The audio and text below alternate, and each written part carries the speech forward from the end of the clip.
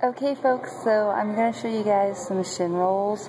These are really great for opening up your hips, and this is a move that I use to help unlock my client and his windmills in my most recent class.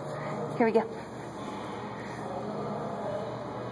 So you want to sit, one leg tucked underneath you, the other leg can be pretty far in front, and we're just going to do a basic, just a rock. So you're just going to rock over this leg, forward, and back, just like that. Just get your hands out of the way, forward and back.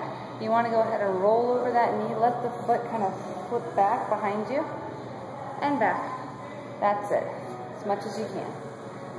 Do it on the other side.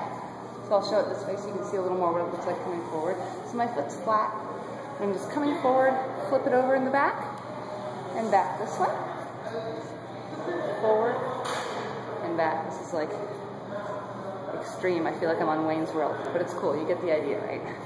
So forward, flip it over, and back.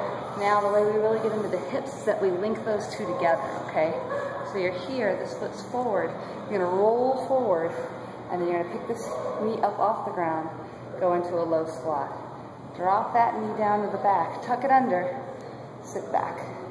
So we go forward, flip that foot, pick up the knee. Here you are. Down and down. If you need to use your hands for any of this, you can totally compensate and hold some of the weight in your hands. You do want to allow that knee to really drop down though and flip it underneath you. That's how you really get the strength element that makes it a mobility move instead of a flexibility move. Okay? So there you go.